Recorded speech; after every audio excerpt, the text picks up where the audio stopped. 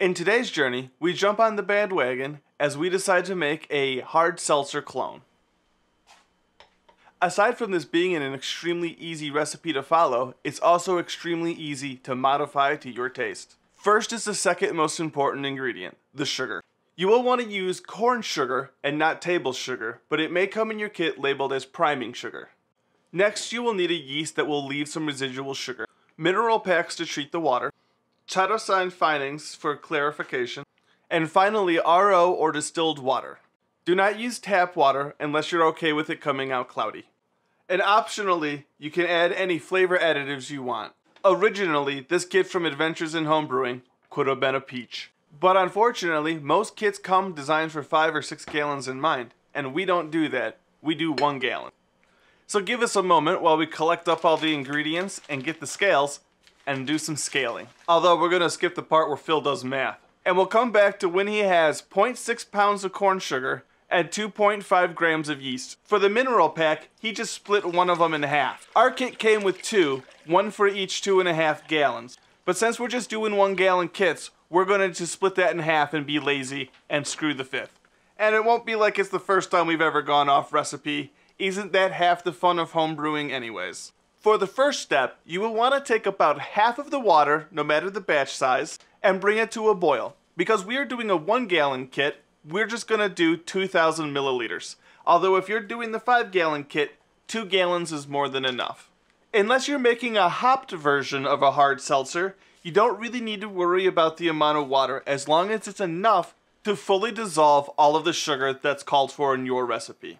The idea is it takes less energy to boil less water, and any of the remaining water that needs to be mixed in can be cooled so that when you're done boiling, you won't need to use a wort chiller or a water bath or anything else to bring the temperature down before you pitch the yeast. They'll just come to room temperature when you mix the 2 waters together.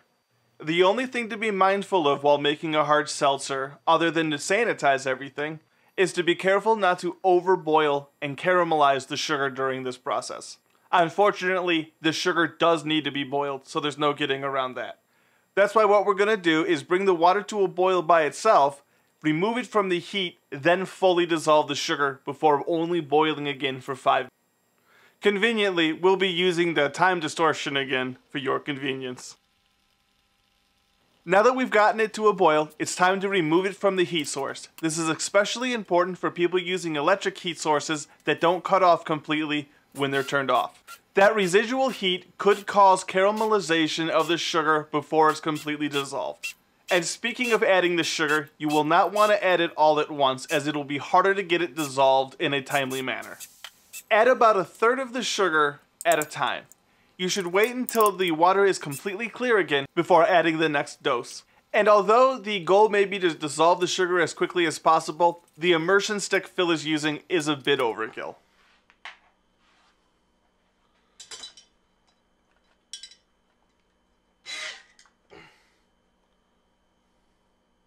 With all of the sugar dissolved, now is the time that we need to add the mineral pack. Whether it be large or small amounts, it is a good idea to not pull them out of the packages before you actually add them, because as you can see, if they pick up moisture from the air, they get harder to... Nice one, Phil. Some of the contents of the bag are hygroscopic, meaning they'll pick up moisture from the air, so don't open up the packages until you're ready to use them, otherwise you'll have a little trouble dissolving them. Even with the immersion stick. Don't worry about it too much though, but we'll fast forward through this because I'm pretty sure he's just playing at this point. But once you're happy with the amount everything is dissolved into the water, return to the heat, bring back to a boil for at least 5 minutes. If you're adding other additives that need to be boiled, now is a good time to add them. However, a majority of the additives people would add to a hard seltzer, such as fruit additives or fruit itself, will be added into secondary and not today. And remember, a lot of people are making hard seltzers, so if you're making one yourself, try to find something new and creative to do, and when you do try something out, let us know in the comments below about how it went. And in fact, that's why we like making 1 gallon recipes more than anything else, is because it gives us more opportunities to try out new things. The 2 flavors that we're making in this series is going to be an iced hard seltzer and a cherry hard seltzer using actual fruit.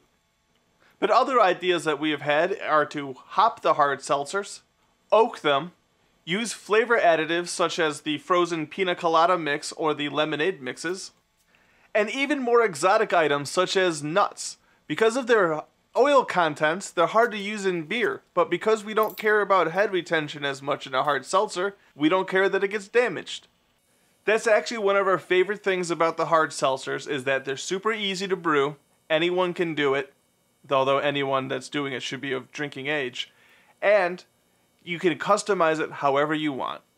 It is truly a great introduction to the art of fermentation to someone just getting into the hobby for the first time, but unable to make the full commitment of a beer kit or a wine kit. In fact, other than the sanitizers, the only real specialty equipment that you need to have is the fermentation vessel. An auto siphon would be nice too. There is one downside though, and that is if you're kegging, you're not going to be able to get that full seltzer experience unless you have a soda regulator that can go up to a higher pressure than 30 psi, 50 being the target. And you can't carbonate this in glass bottles. The CO2 levels are just going to be way too high for them to be able to handle. So instead, use PET bottles such as reusing soda bottles you have around the house, or you can get them from a store, link in the description. And as we're waiting for our water to finish boiling anyways, this might be a good time to talk about the water itself anyways. We use distilled water because we need to have as little minerals or other gunk in there as possible so that it comes out clearer as a final product. If you use tap water, it might come out cloudy and tasting a bit strong. By using distilled, we start with nothing and then use the mineral pack provided in the kit to get that perfect amount of balance for the body. If you already have an RO water filter in your house, feel free to use that as well. Now, as soon as we get to the 5-minute mark on our boil, we remove it from the heat. This is to prevent any further color changing of the liquid. It may have picked up a bit of a tinge to it. That's to be expected because of how much sugar is dissolved in there right now. By the time we finish the process, this should end up crystal clear.